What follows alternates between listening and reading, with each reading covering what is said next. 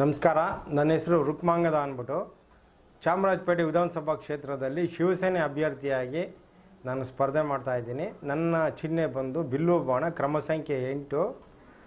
ನಾನು ನನ್ನ ಕ್ಷೇತ್ರದ ಜನತೆ ಏನು ತಿಳಿಯಪಡಿಸ್ತೀನಿ ಅಂದರೆ, ಬೆಂಗಳೂರು ಮಹಾನಗರವನ್ನು ನಿರ್ಮಾಣ ಮಾಡಿದಂಥ ಕೆಂಪೇಗೌಡರನ್ನ ಅವರು ನಿರ್ಮಿಸಿದ ಈ ಬೆಂಗಳೂರನ್ನು ಕರ್ನಾಟಕ ರಾಜ್ಯದ ರಾಜಧಾನಿಯನ್ನಾಗಿ ಆಯ್ಕೆ ಮಾಡಿಕೊಂಡು ಇಲ್ಲಿ ನಮ್ಮ ಆಡಳಿತ ನಡೆಸಬೇಕು ಅಂತ ಒಂದು ಸ್ಥಳವನ್ನು ಆಯ್ಕೆ ಮಾಡ್ತಾರೆ. ಅಲ್ಲಿ ಒಂದು ಕಟ್ಟಡ ಕಟ್ಟೋದಕ್ಕೆ, ನಿರ್ಮಾಣ ಮಾಡೋದಕ್ಕೆ ಕೆಂಗಲ್ ಹನುಮಂತಯ್ಯನವರಿಗೆ ಸ್ಥಳ ಸೂಚಿಸ್ತಾರೆ. ಎತ್ತರವಾದ ಪ್ರದೇಶನ ಆಯ್ಕೆ ಮಾಡಿ ಅಲ್ಲಿ ಒಂದು ಕಟ್ಟಡ ನಿರ್ಮಾಣ ಮಾಡ್ತಾರೆ.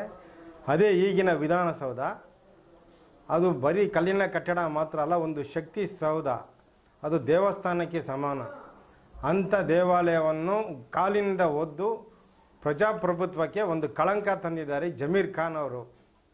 ಈಗ ಅದೇ ಕ್ಷೇತ್ರದ ಜನ ಆ ಜಮೀರ್ ಖಾನ್ಗೆ ಯಾವ ರೀತಿ ಜಾಡ್ಸ್ ಒದಿತಾರೆ ಅಂದರೆ, ಅವ್ರ ಹಿಂಬಾಲಕರು ಆರನ್ ಕಟ್ಕೊಂಡು ಹುಡುಕ್ಬೇಕು, ಎಲ್ಲೋದ ನಮ್ಮ ಜಮೀರ್ ಖಾನ್ ಅಂತ.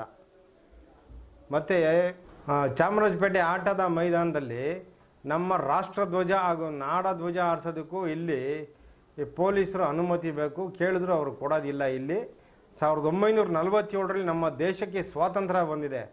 ಆದರೆ ನಮ್ಮ ಕ್ಷೇತ್ರದ ಜನತೆಗೆ ಇನ್ನೂ ಸ್ವಾತಂತ್ರ್ಯ ಸಿಕ್ಕಿಲ್ಲ. ನಮ್ಮ ಚಾಮರಾಜಪೇಟೆ ಆಟದ ಮೈದಾನದಲ್ಲಿ ನಮ್ಮ ನಾಡ ಹಬ್ಬ ರಾಜ್ಯೋತ್ಸವವನ್ನು ಆಚರಿಸೋದಕ್ಕೂ ನಮಗೆ ತೊಂದರೆ ಕೊಡ್ತಾ ಇದ್ದಾರೆ. ಇಲ್ಲಿ ಈಗ ಇಲ್ಲಿನ ಕ್ಷೇತ್ರದ ಜನತೆಗೆ ಸ್ವಾತಂತ್ರ್ಯ ಕೊಡಿಸ್ಬೇಕು. ಮತ್ತು ಈ ಕ್ಷೇತ್ರದಲ್ಲಿ 3 ಬಾರಿ ಆಯ್ಕೆಯಾದಂಥ ವ್ಯಕ್ತಿ ಇಲ್ಲಿ ಸ್ಥಳದಲ್ಲಿ ವಾಸ ಇಲ್ಲ. ಅವರು ಈ ಕ್ಷೇತ್ರದಿಂದ ಹೊರಗಡೆ ಇದ್ದಾರೆ.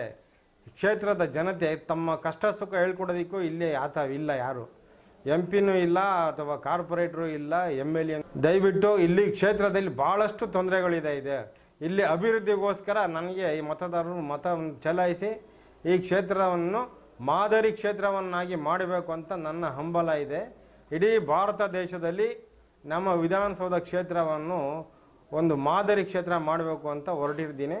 ಇದರ ಜೊತೆಗೆ ನಮ್ಮ ಚಾಮರಾಜಪೇಟೆ ಕ್ಷೇತ್ರದ ಜನ ನನಗೆ ಬೆಂಬಲ ಸೂಚಿಸಿ ಇಲ್ಲಿನ ಸ್ವಾತಂತ್ರ್ಯಕ್ಕೆ ನಾವು ಹೋರಾಟ ಮಾಡ್ತಾ ಇದ್ದೀವಲ್ಲ, ಅದೇ ರೀತಿ ನೀವು ಸಹಕಾರ ನೀಡಬೇಕು ಅಂತ ಕೇಳ್ತಾ ಇದ್ದೀನಿ. ಜೈ ಹಿಂದ್, ಜೈ ಕರ್ನಾಟಕ ಮತ್ತು ಜೈ ಚಾಮರಾಜಪೇಟೆ.